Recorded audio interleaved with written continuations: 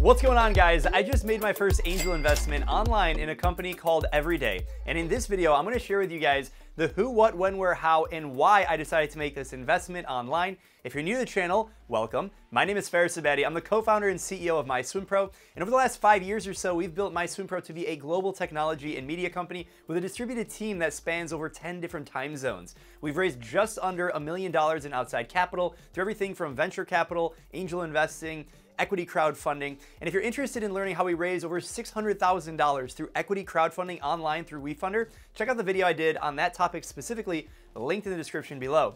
In this series, I help entrepreneurs take their business to the next level. And if you have an idea for starting a company, but you don't really know what to do, you've come to the right place because I share the right entrepreneurial mindset and the tips and tricks that you need to take that first step.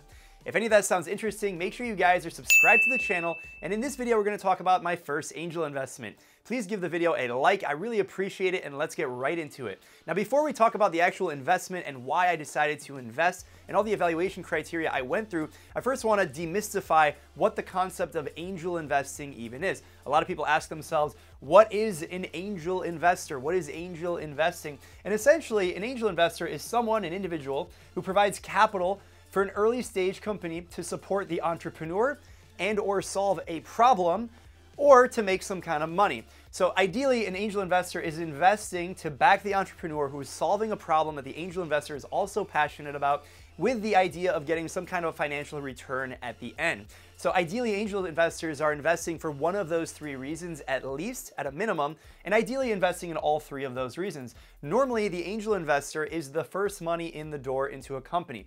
The company is raising potentially a big chunk of money, maybe it's $1 million. A good portion of that might come from angel investors. Oftentimes, the angel investors will be the first investors, and that company will go on to raise additional capital from more professional investors called venture capitalists. That's a whole other topic. If you guys are interested, I can go more into that. Let me know in the comments if you guys would like to see something like that. A lot of people ask me, why am I deciding to do angel investing? And I came up with 3 reasons to sort of back my investment thesis in angel investing. And the first one is that I truly believe in the American dream and the concept that impact that entrepreneurship can have in the world. I truly believe the power of entrepreneurship and that the people who are building companies are the drivers of the economy and can have the biggest impact in the world in any kind of a sector. So I really believe that, and my experience as an entrepreneur has led me to see the evolution of how your ideas can come to life, and I want to support other entrepreneurs do that. My second reason is the opportunity to give back to the ecosystem. I've been fortunate to raise online, like I said, through equity crowdfunding, but also through a number of different investment mechanisms, and the power of entrepreneurship I truly believe in, and I want to be able to give back to the community, and hopefully I'm doing a little bit of that in this video and share what I've learned and see how I can help companies grow and be successful. And the third reason is to access a unique asset class. If you think about early stage investing, it's definitely an alternative investment. It shouldn't be your entire portfolio unless you're a professional angel investor, in which case you should still diversify your investments. But for me, it's really a cool opportunity to invest alongside potentially sophisticated professional investors, to be the first money into a company that could potentially grow to be really, really big, impactful, and financially really lucrative. So these are my 3 reasons why I am personally investing. The company I made my first angel investment online is a company called Everydae. It's an education technology company that's helping students prepare for the SAT through what are called micro lessons. Now, upon learning about this company, I wanted to do more research. And full disclosure, I actually have no relation to this company at all. I learned about the company about a month ago, and upon doing my research, it looked really interesting when I saw they were doing equity crowdfunding, and I decided I wanted to invest. To learn more about this company, I found out that this company is actually a spin-out of another company that the founding team put together in the education technology space. That company was called Veritas Prep, and in 2018, they spun out one of their products called Orion, and that eventually formed into Everydae as a business. This is 2018. Their headquarters in Culver City, and a lot of the team was working on preparing students for the GMAT. They've then pivoted now, and they're really focusing on the SAT with the hopes of helping students prepare for the ACT, AP testing, and of course, anything that has to do with helping students learn in a digital environment. So definitely really, really interesting. The investment terms, it was a SAFE That's how it was a simple agreement for future equity. If you're not familiar with that, basically it's a way to invest that's really simple given the name, and you can set the valuation at a later date, at a future price round of financing with a cap of $10 million. If you're interested in learning more about that, let me know in the comments. I can make a video specifically about different types of investment vehicles. If you guys are interested, let me know. And I invested the minimum of $300 into this company. Pretty cool to invest such a small amount of cash into a company that has the potential to grow really, really big. Pretty amazing opportunity. I believe the investment was actually set at 250 as a minimum, and then they raised it to 300, whatever. I wanted to get in at whatever the minimum was. And the close date is April 30th, 2020. So if you're watching this video after the date, the investment window has closed, their open public offering is over, and we have yet to determine how much money the company will actually raise in this round. At the time I invested, there were over 800 investors, and about $600,000 had already come in. As of recording this video right now, there are over 1,000 investors with like 7 days to go. So I'm really curious to see how many investors, but it'll be at least 1,000. Who knows, maybe up to $1 million in capital raised. So pretty good stuff. And this was all done on Wefunder. I mentioned this platform a few different times. It's an equity crowdfunding site. It's approved by the SEC. We'll check out the Form C as we talk about the different things here that make this a good investment opportunity and why I decided to invest. But it's a great platform, and if you're an entrepreneur, business owner, and you're thinking about raising money online through equity crowdfunding, I definitely recommend it. In fact, if you use my URL in the link below, you'll get a 10% discount on any fees that they take to host your company and anything that you raise. So if you raise, $100,000, they'll end up taking a certain percent. I'll give you 10% off if you use my promo. Another shout out, you'll get 0 fees up front. So check it out, link in the description if you're thinking about raising money online. That's a little bit of background about Everydae. Now let's talk about why I decided to actually invest. Now I listed on the whiteboard a few different evaluation criteria that a typical investor is going to look at. Everything from your problem, solution, market, the traction, finances, the team. And I also included some bonuses, insight for me as an entrepreneur, the way I look at these things, given my experience as a CEO of a technology company, which is somewhat similar. And then any advice I have for the team, if they're watching this, if you're a founder or a team member of Everydae, some things that I think you should consider. Of course, I'm only one of over 1,000 investors, so take the advice for what it's worth. Now, the problem, it's really important for any company, any investment decision, to have a really clean and articulate problem that you're solving, because if you just have a technology that's chasing a problem, it's not going to work out. No matter what stage business, it's going to end up biting you in the butt. So what I like about this company, it's really easy to understand the problem that they're solving. There is a need for test prep education that is affordable. There's a number of different platforms out there for different types of tests. It can be really expensive, and only 15% of students actually use this aid because it's inaccessible and it's too expensive. If you want to hire a tutor, it can be anywhere from $50, $100, $150 an hour, and that's simply not accessible, and it's not fair that there's a big gap between students who have access to that kind of education and that kind of tutoring and students who do not. Everyone should have a level playing field. So that is definitely a big problem we're solving. And the solution, I like 3 things about it. It's a subscription solution, it's a technology tool, which means it can be scaled out to not just the SAT, it could be the ACT, AP testing, anything you want to learn digitally. I really like the micro lesson model, 10-minute bite size. We've seen this in other languages. So, if you want to learn language applications, so if you want to learn Spanish or French or Portuguese or Arabic, there's a lot of different apps that have a similar model. It's gamified. I really like that. Even though I am not the end user, I can understand how it would work, and I really like the potential of that solution. When we're talking about the market, I did mention the problem is worth solving, and it's a big market. Digital education is growing really, really fast. It's not going anywhere. The fact that we're in a pandemic in 2020 is only accelerating this, and I think the world is going to be very different here in the next few months, in the next few years. Education, technology in 2022 is going to be completely different than it was in 2020 and 2019. A good example of this, and it's not really relevant for the sake of education specifically, but you can draw some parallels. Zoom, we're all familiar with Zoom. Zoom had 10 million daily active users just a few months ago. Today it has 300 million daily active users, and a lot of students are using Zoom for their education purposes. Of course, we're not investing in Zoom and we're not talking about Zoom, but the reason why I bring this up is because that same concept of digital learning is just accelerating right now, given the climate and the environment and what's happening in the world. And this company, Everydae, is suited and positioned really, really well to take advantage of that new market opportunity. The traction, so they've attracted a world-class team. That is actually the #1 reason why I'm investing in this company, because this is a team that has proven, been there, done it. Yes, it's not the exact same thing, but it's parallel enough that they know what they're doing and they understand the market opportunity and the problem that they're trying to solve better than almost anyone in the world. And that's why they are uniquely positioned to take on this challenge. Again, shout out to the team. I don't know any of them personally, but hopefully I can meet you guys at some point in the future.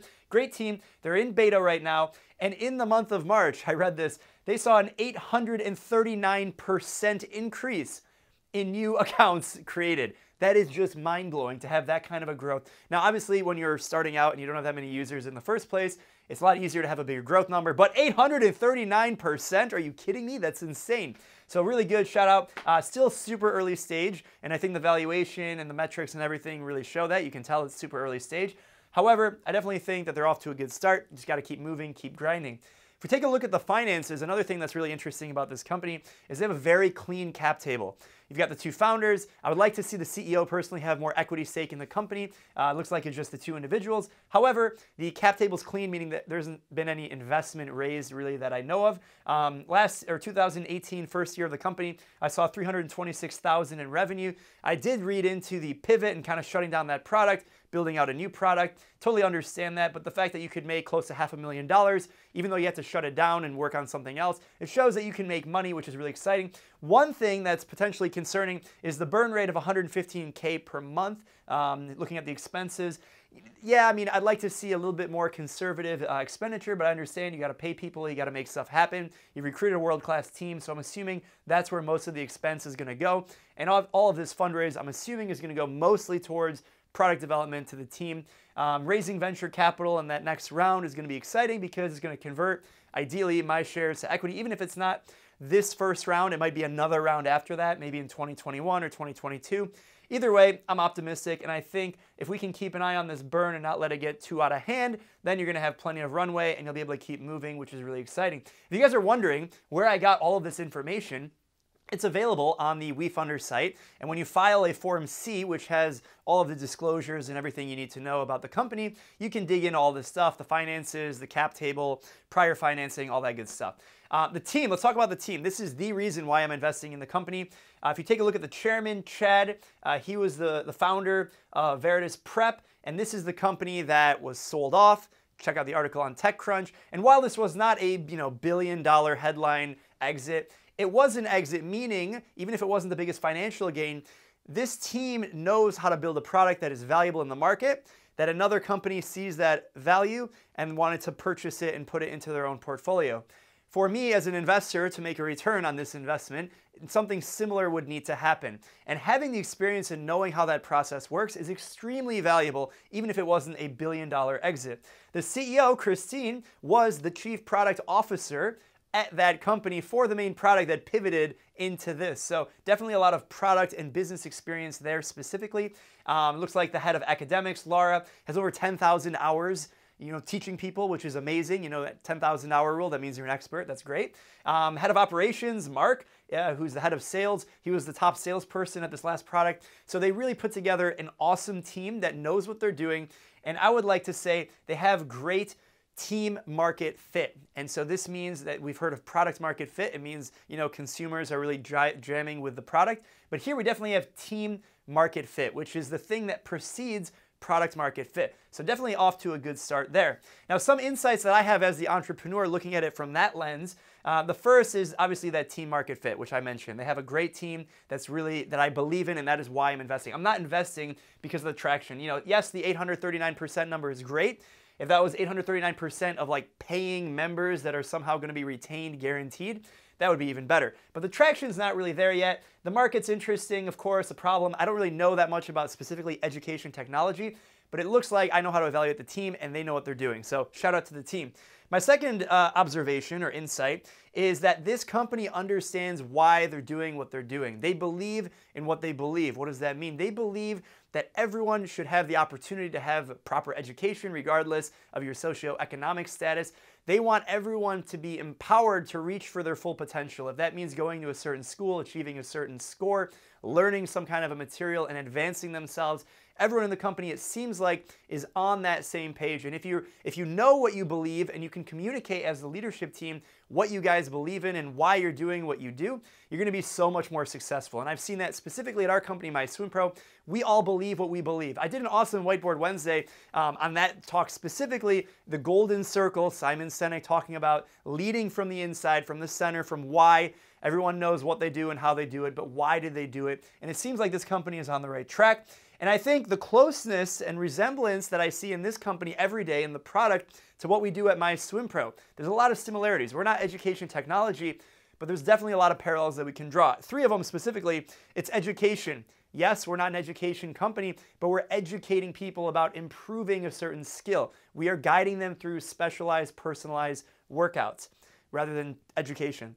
It's a technology company. It's a mobile application. Been there, done that. We know about the technology, how important it is, how you can leverage it, and it's a subscription business model with a price point, mind you, that's actually very similar to what we charge. So a lot of parallels that I saw with MySwimPro in Everydae, and I can evaluate at maybe a different level than the average person.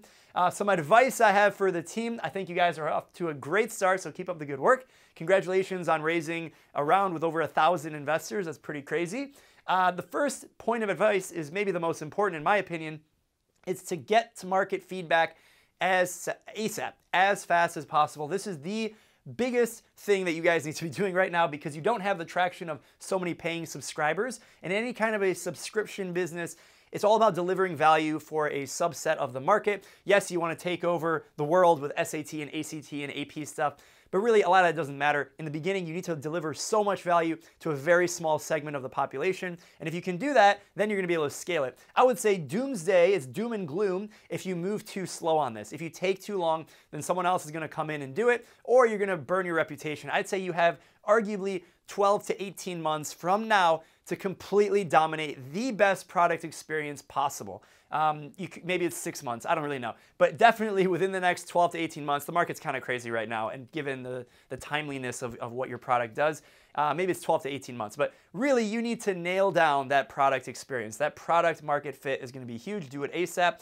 And you need to get paying subscribers as soon as possible because that is how you're gonna define the market and do the product market fit. If you don't have paying customers and you're doing free beta, you're not gonna get the same kind of feedback. So you have to go after the paying subscribers, set that as your North Star. How many paying subscribers do you have? Retained, retention, keep them engaged. That is your North Star KPI. Maybe it's something else, but it should be one of your main KPIs. And leverage and communicate your investors. You've been able to raise over 1,000 from 1,000 different people all over the world, and your product is more useful for that segment than what we did at MySwimPro. We have over 300 investors in 36 different countries, which is a lot. But you guys have over 1,000. You have, anywhere from maybe 3, 4, 5 times as many investors. Leverage them. Try and get your first paying subscribers. Give us something to do. We're waiting for your investor update. Tell us what to do to help the company. And definitely watch the burn. My final advice here, 115K a month is fine given where you guys are at, but it shouldn't creep up too much without the supporting subscriber data. Even if you guys raise a mega round and it's 2022 and you just put 4 million, 40 million in the bank, doesn't really matter. Keep an eye on the burn, stay lean, stay efficient. The best subscription businesses are profitable all the time. So that's what I advise you guys to do. Reach for profitability. Good luck to the team at Everydae, and thank you for letting me be a part of this incredible community to help students all over the world, maybe all in the US, but to help students reach for their dreams, achieve their goals. Definitely passionate about helping you guys do that. If you guys are interested in learning more about investing, equity crowdfunding, let me know in the comments. If you guys enjoyed the video, please give it a big like. If you want more content like this, subscribe to the channel and let me know what you'd like. As always, stay safe and keep hustling.